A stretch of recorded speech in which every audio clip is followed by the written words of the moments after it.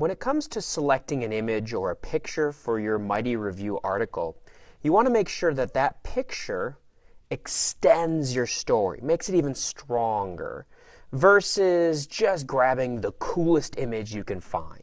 Because that's what we tend to do, but we want to be really focused with the kind of message we're sending with our picture. So I'm going to go off of the Tony Romo article I wrote as an example. So I could go into Google and search Tony Romo, but it's not as developed as I would like. So I'm looking more so with that article. It's about Tony Romo possibly joining the Denver Broncos. So I'm going to make my search Tony Romo Broncos. Now with my search coming through, you can see that I've got a lot of articles here that I could be using potentially as a resource when I write my article. Things like this one right here. Maybe there's another article here. These are things that I could be using when I'm writing my article to have a better and stronger article using some information and text evidence that helps to make my thought even stronger. But for right now, as we know, we're going to be focused more on looking at the pictures.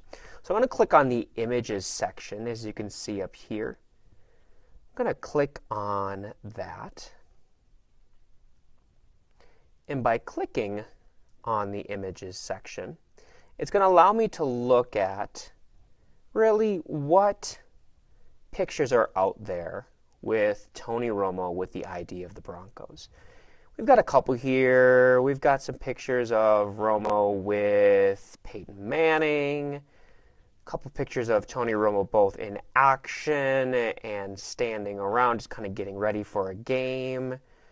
But you don't really see anything like anyone pasting a picture of a Broncos jersey on him or anything like that. So you kind of have to think a little bit deeper. Out of these pictures here, what would tell my story or send my message about him coming to the Broncos? For me, it's this one right here.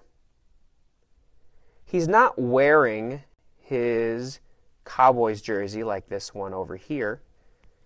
So he's not an active participant in a game. And while I like the picture with Peyton Manning, that one could work. I do like the idea of this one right here because it shows Tony Romo, yes, with his Cowboys gear on, but he's not part of the game, so it looks like he's just kind of waiting. He's warming up for a game that he's not going to play because Dak Prescott is now taking over his spot.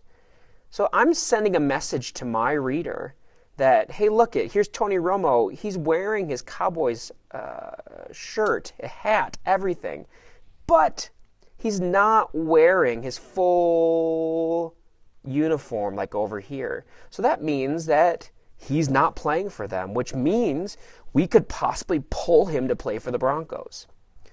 As you notice, this is what I'm talking about with finding a picture that better supports your article. You're looking for something that will extend your story or make it stronger. Not just finding some cool picture that makes Tony Romo look awesome like he's throwing a touchdown. I'm more so looking for one that I can send my message. And I'm going to challenge you when you select your pictures on what message you're sending with that picture. So you need to be very focused and very ready to explain that to me and your readers.